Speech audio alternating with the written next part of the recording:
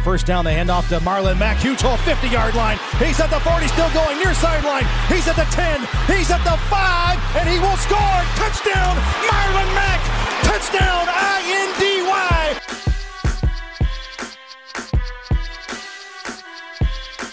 And again, it's picked off. It's Darius Leonard. Leonard with a second INT, and he's streaking down the near sideline. He's at the 40.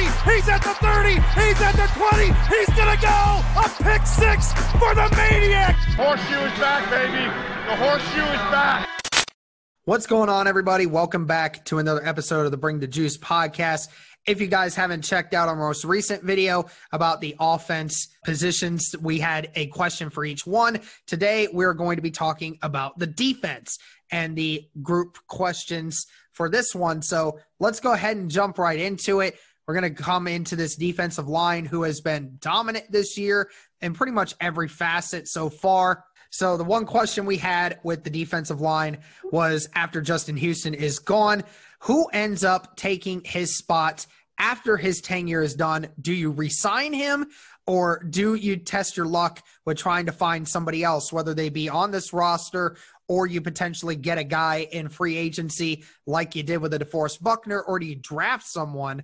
Because obviously we know that Kemoko Turay is going to be coming back here soon, and we anticipate that he's going to be the one defensive end that we are pretty positive is going to remain on the roster, but you still have that one other spot on the edge, and you don't know who's going to take it. But Cody, who's going to be the other guy? Does Justin come back, or is somebody else going to fill that role? Yeah, I mean, I almost think it makes sense, similar to what they did last year. I guess this last offseason when they decided, we're going to let Jabal Sheard walk. I think maybe that's the option, the route they go a little bit. I could definitely see it going both ways, though. I could see them re-signing him to a one-year deal or something along those lines, because he's been a pretty good player. He hasn't been like the player he was last year, but I feel like Houston's still been a solid defender at getting after the quarterback, putting some pressure on, stopping the run, all that stuff. But, yeah, I mean, I think that is the big question mark.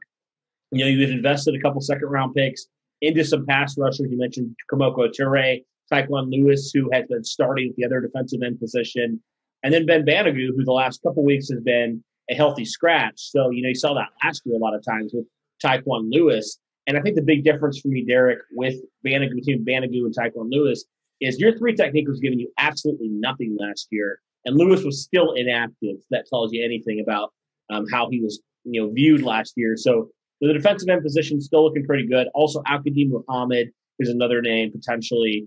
He's still a young player. The Colts claimed off a waivers a couple years ago. He's always been a solid player. So, you know, I think the Colts would be wise if they decided to not re-sign Justin Houston. Let's say in this situation they didn't. I think it would make sense for the Colts to potentially go out and try to find another guy just to add to that defensive end position, whether that is in free agency, whether you make a trade for somebody or you draft a guy. I think, you know, maybe you do that. You just don't know what you have, I guess, with Ben Banogu at this point. And, you know, maybe if Kemoko Turay comes back this next week against the Packers and he just is the player he was before the injury, maybe you don't worry about it, because then you got him and you got Lewis on the edges. You got Banogu to kind of help. You got Muhammad. You feel pretty good about that defensive end position. So I think it really depends on how Turay plays, and then the progression of Banogu this offseason is going to be the big question mark for me. And if you do elect to resign Justin Houston, and then if you don't, how you address it, or if you address it at all. All right, I want to ask you about this guy in particular because, you know, a lot of people are throwing his name off to the side saying, you know, he's going to be 30 years old. We don't want him. It's like stuff like that. But I'm looking at the numbers this year. This guy is leading our team in sacks, but he yet is not getting recognition very well, and that's Danico Autry.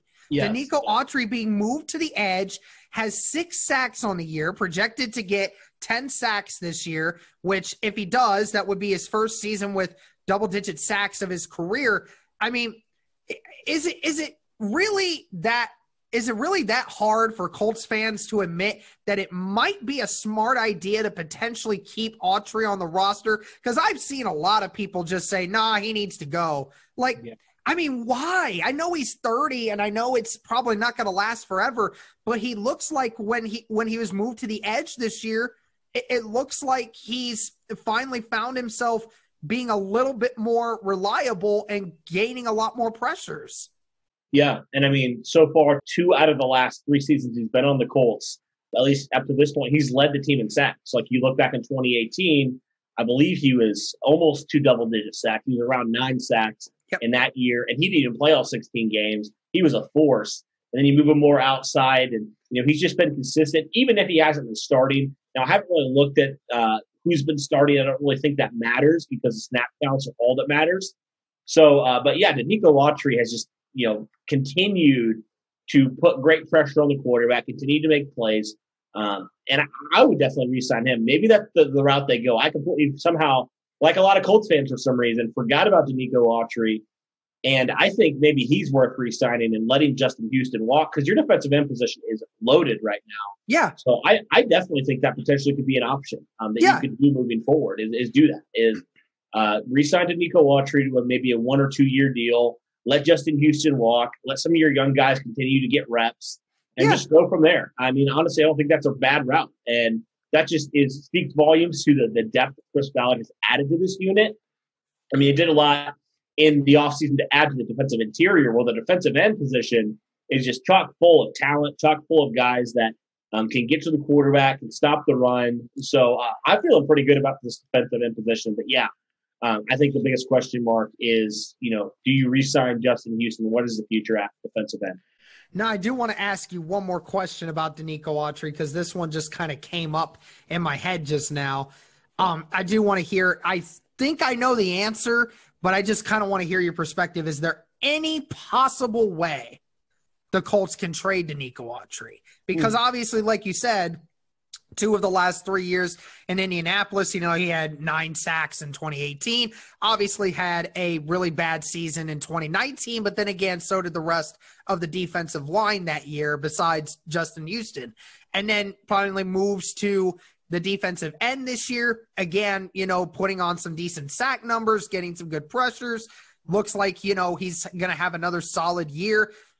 I know he's pushing on to that 30. So, is there any possible scenario, or do you think that that's not even really worthy an option? I wouldn't. I mean, you have to re-sign him after this year. The trade deadline's already passed, so you can't trade him at this point. I mean, I think the move right now is just to re-sign him, have him be a rotational piece at defensive end, and just move forward like that. And I don't think teams really would give you a ton for him, quite honestly. Yeah. I mean, pass rusher past 30. He's had some decent moments, but yeah, I just think for the value you're going to get from other teams, I would just re-sign him at this point and move forward with him as a depth piece. But that is a good question. But yeah, I just think that's my opinion. But obviously people can disagree.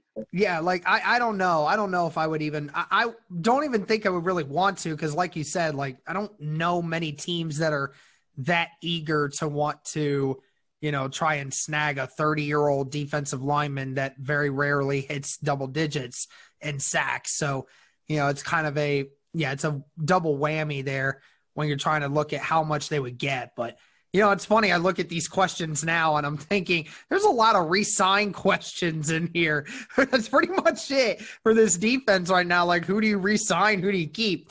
And here's another one, and this is the linebacker position. I mean, obviously, there's not a lot of questions about Darius Leonard and Bobby Okereke. They've pretty much cemented themselves as, the 2 favorite linebackers in this organization.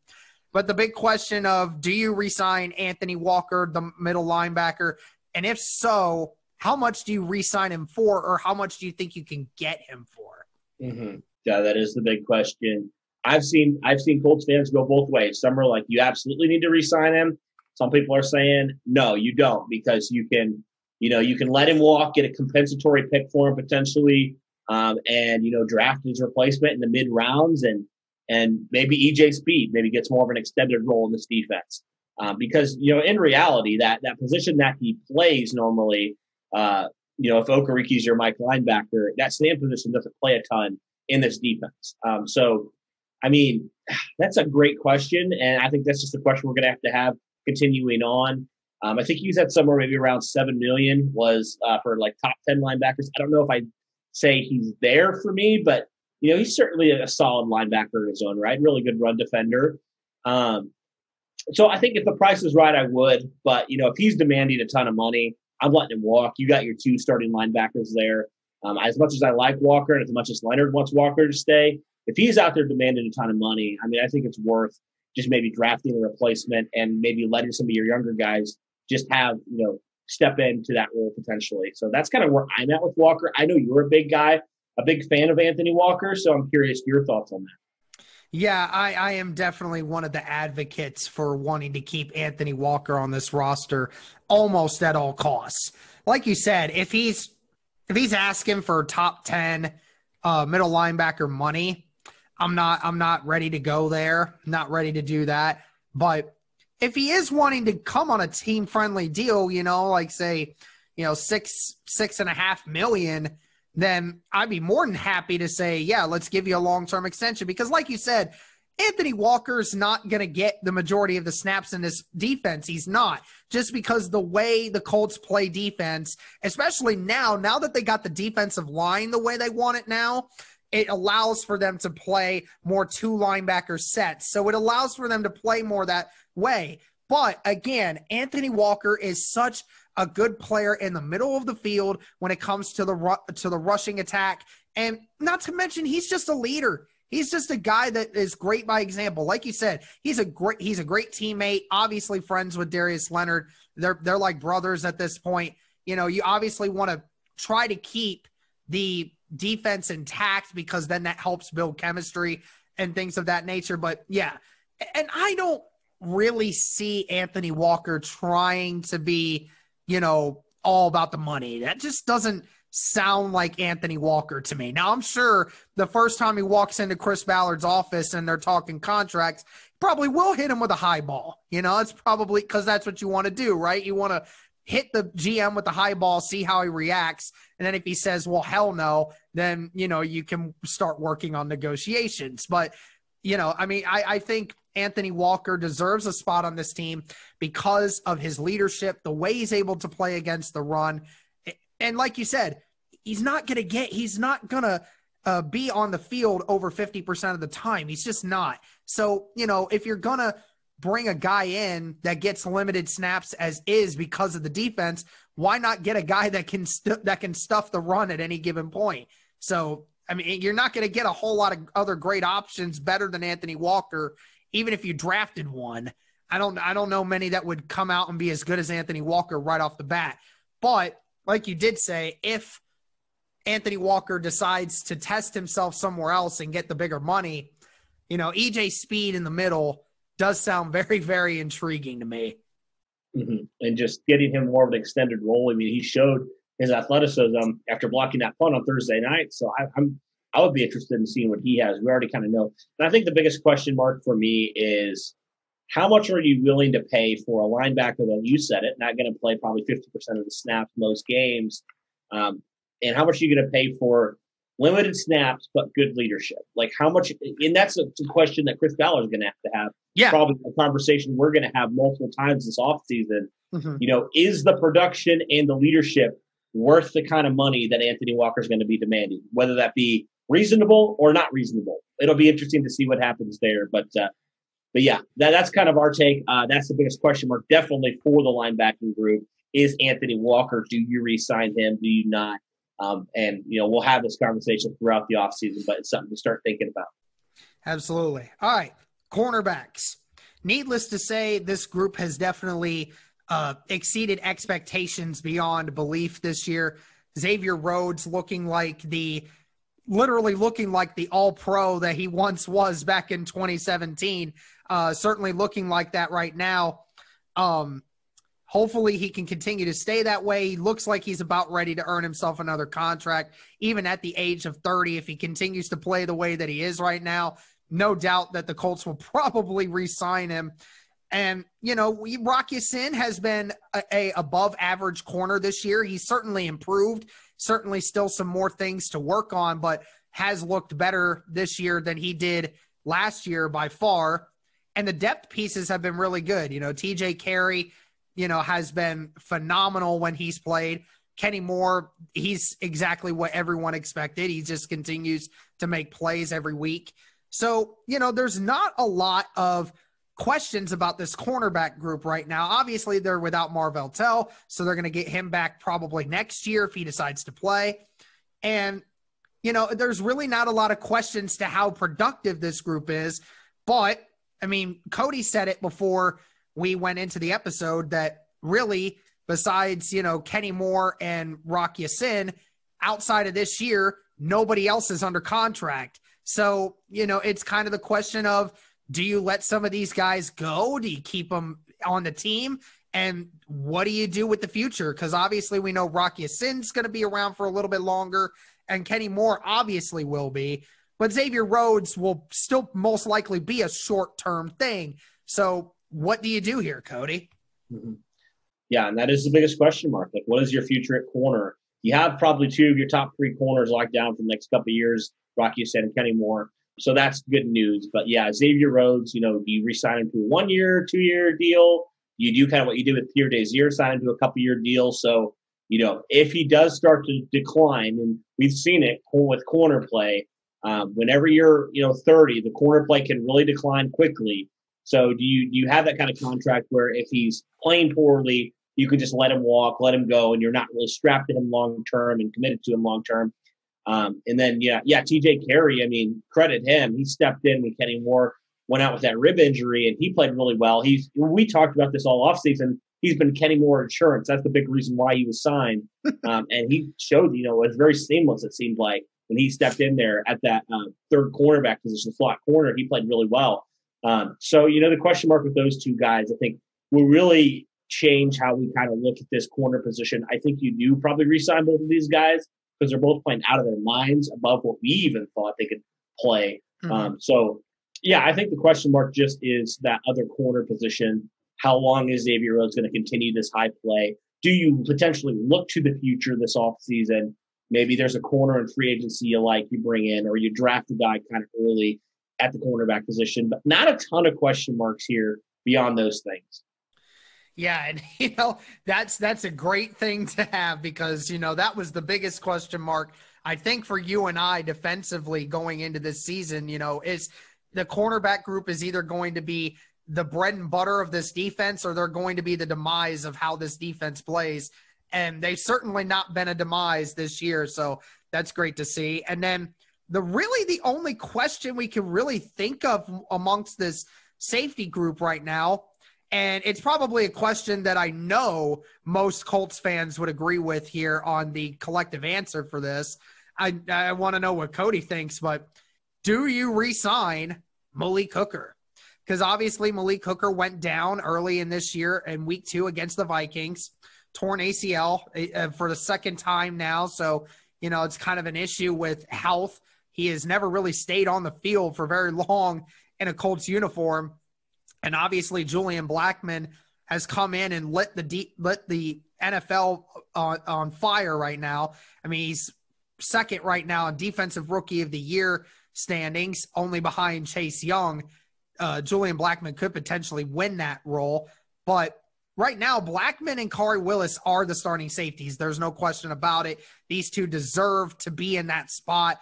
And then, there's pretty solid depth behind, Julian Blackmon at that free safety spot. Tavon Wilson can play some strong safety at times as well. But, the ultimate question, do you bring Hooker back for depth purposes? Obviously, Hooker would not, be the starter because Julian Blackmon has outperformed him already in that. But do you even bring him back, or is he even wanting to come back? He still sounds like he's committed to the Colts, but I don't know, especially since, there's going to be some cap issues after this year. You got to think of guys to get rid of. Is Hooker going to demand that money? Because that money's probably going to go somewhere else, right, Cody? Yeah, I'm not re-signing him. I'm not touching him at this point. Yeah, he's been a big disappointment. First Chris Ballard pick ever. And unfortunately, one of your boys at Ohio State, he just has not worked out. And that's unfortunate because he had a lot of talent. He is a very athletic guy. I just think right now, no, especially with the emergence of Julian Blackmon, that really cements it for me. There's no need to go back to that. When Malik Hooker was on the field with this defense, it seemed like they were always struggling. It seemed like there's always miscommunication. There was these stupid things that happened. Hooker had moments, but when Julian Blackmon came on, this defense has just been night and day different. It's just crazy how much better this defense has been with Julian Blackmon. Blackmon, unlike Hooker, is not afraid to come up and make a tackle. Although I'll say this, Malik Hooker did get a little bit better at tackling. But, just from a consistency standpoint, Julian Blackmon is heads and tails so much better than Malik Hooker right now. And, maybe that's something to do with the scheme, maybe not. But right now, no, I am not pre-signing Malik Hooker unless he, for some reason, becomes this big team guy where he's like, I'm willing to take this pay cut, essentially, to be a role player on this defense. I can't imagine him doing that. I imagine he wants to go out somewhere. He wants to go get paid somewhere and wants a chance to prove himself, maybe in a different defensive scheme. So probably not right now. That is a question mark. But I think that's the greatest question mark right now. We have a pretty clear answer, and that just tells you how good the safety position is right now. Yeah, I mean, it is unfortunate that, what's happened with Malik Hooker over this first 4 years. He's just not had any luck on his side. I mean, the biggest thing about Malik Hooker, in order for him to be successful in this league, is the health. And that has to come first, because right now, like I said before, he's barely been able to stay on the field long enough to produce numbers because, he's just not been healthy. Second part is I do believe the scheme has been what has hurt him a lot in this defense. Obviously, he is a ball hawking safety. He's a guy that likes to hang back and, track the quarterback's eyes and go up and get the football. I think he's still better at doing that than Julian Blackmon in a little bit of ways. Blackmon certainly is still good at coverage and can make plays. We saw that against Minnesota, and obviously he has had a couple interceptions on the year, so I get that. But I think Malik Hooker still is a better ball hawking safety. But ultimately, that's just not what this system does. And like you said, the only way I can really anticipate him staying on this roster if he takes a team-friendly deal and becomes that role player you're talking about and will just play like certain types of situations. Obvious passing down defense, I definitely could see that would be pretty fun to see him and Julian Blackmon on the field together, playing obvious passing down situations, because I think both of those guys are better on pass coverage than Corey Willis. But, yeah, it's going to be rough, seeing Malik Hooker go. Like you said, the first Chris Ballard pick ever. And, a lot of people were stoked when Malik Hooker came because, wow, he was the best safety in college football that 1 year that he played at Ohio State. He was lighting the world on fire. And we're like, how in the hell did he go to number 15? And just, we kind of understand now why, and it's weird too, because never had injury problems really that much at Ohio State, but obviously it followed him into the NFL. And, I don't anticipate much from Malik going forward. But I think that's going to do it for this one, guys. For the defensive side, let us know what you think. Is there any other questions that you thought we could have answered? Do you agree with our answers, or do you think there's something else we missed? Thank you guys again so much for tuning in. And as always, go Colts.